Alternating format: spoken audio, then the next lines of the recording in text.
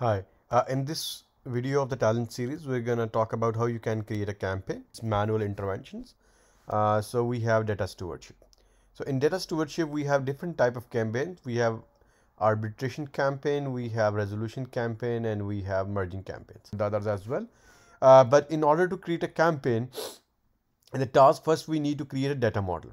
Okay, how you can create a data model? You can add a data model here, and once you add a data model, I can name it customer correction model, and I can add few rules, quality rules here as well. And but before that, what I'm gonna do is I'm gonna say we can add the columns that we want to give it to the end user. So for example, I'm gonna say that please add the customer number, and that is an integer, because if you see my data in my data inventory,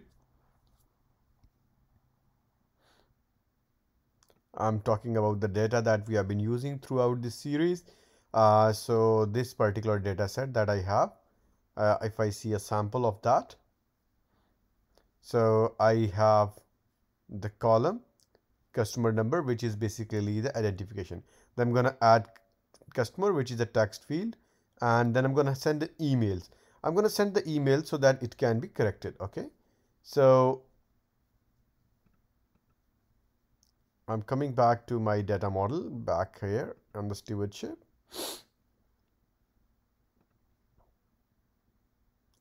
Okay, so I can create a data model by just adding it here, and I'm going to say customer correction, and I'm going to add an attribute customer number. I'm going to call it customer number.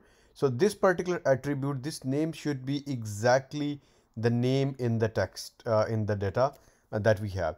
So at the moment we cannot create the data model from an existing data set. We have to create that manually, but this identifier should exactly match the column that I'm going to send it to this particular data. Okay, so and this one is an integer, and then I'm going to add another attribute.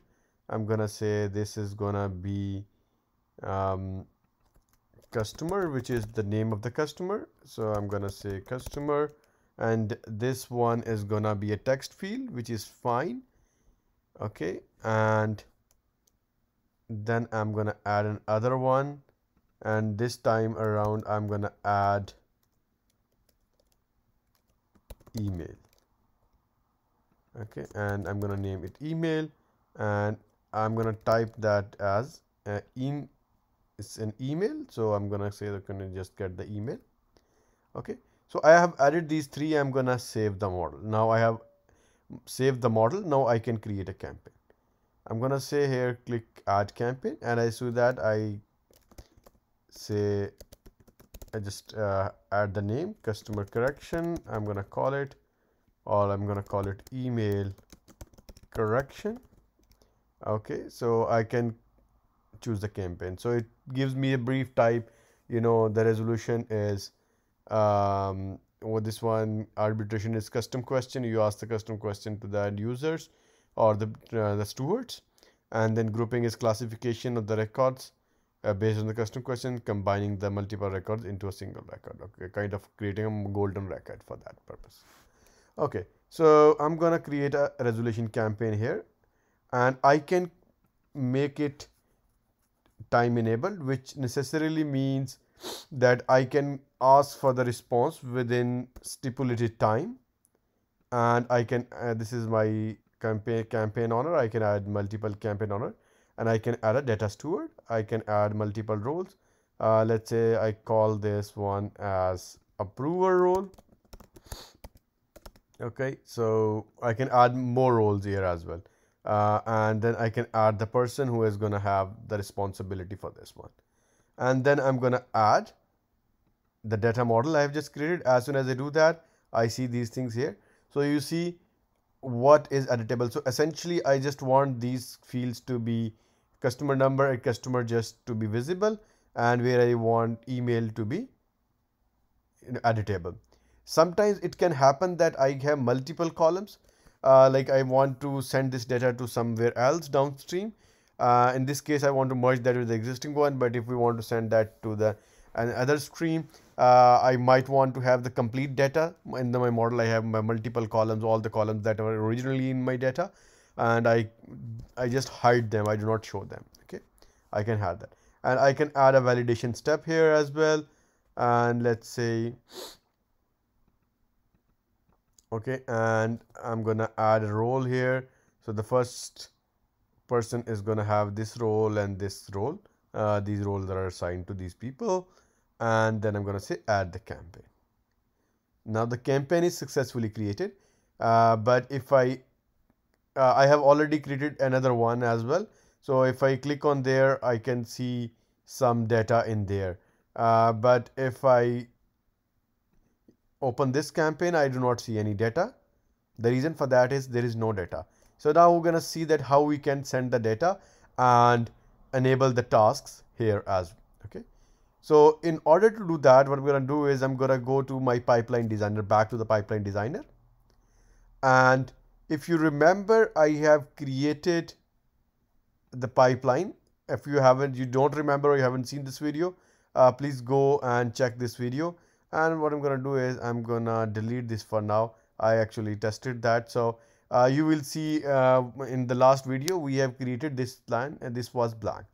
So I'm gonna so what's happening here, what I'm saying, if I see this filter, what is this doing is the valid email records are going there, the people with the valid email. But if the record is invalid, it's gonna go to this particular route. Okay.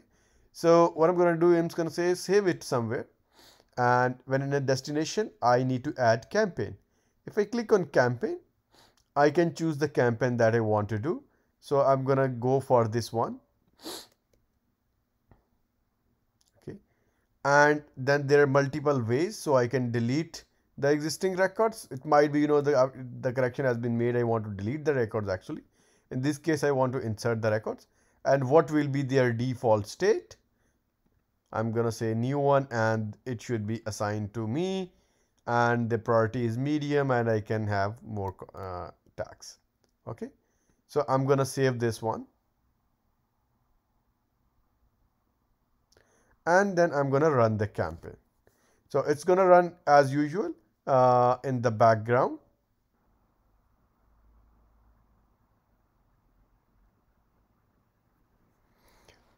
We have successfully finished the pipeline, and now I'm gonna go to my campaign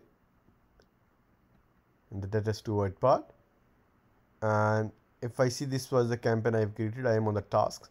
So if I go in this one, so I can see there are 16 records and there are email addresses. So I can edit them now, and let's say this was the error. It can be any error which needed the manual intervention. Maybe it was a totally wrong email, or it was a wrong phone number. Someone has pointed that out, or by any other mean. So I'm gonna add those values here. I'm gonna say exit as this was a blank email, so I'm gonna say that. Okay. So the next thing is, after doing these changes, we're gonna lock these records for validation, and I'm gonna say okay, validate those records. So they are now validated. Okay, and now if I want to use it somewhere, or if I want to send it to somewhere else, what I can do is I can create a pipeline, and as a source I can also add a campaign as a source as well. So all the data in the campaign is going to show in here. And let's say we're gonna filter, we can filter the data. We're gonna say, okay, only send the data downstream which actually have the status corrected or validated or something like that. We send the data to the destination, and this destination, then it can be an external source. As an example, I can say that, okay, send the data to my SQL database. So store it again locally, or I can do other actions with that. In this one here, what I'm gonna do is I'm gonna say that use TDS state, so which is basically the state of the current. It should be equal to validate or resolved. So only then send this data to the next ones. Okay. So this way I can create a batch and I can.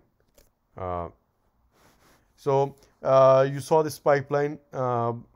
We can use the stewardship where the manual intervention is required, and we can then combine that with the pipeline designer to add in the data and get that thing done. Thank you very much for watching.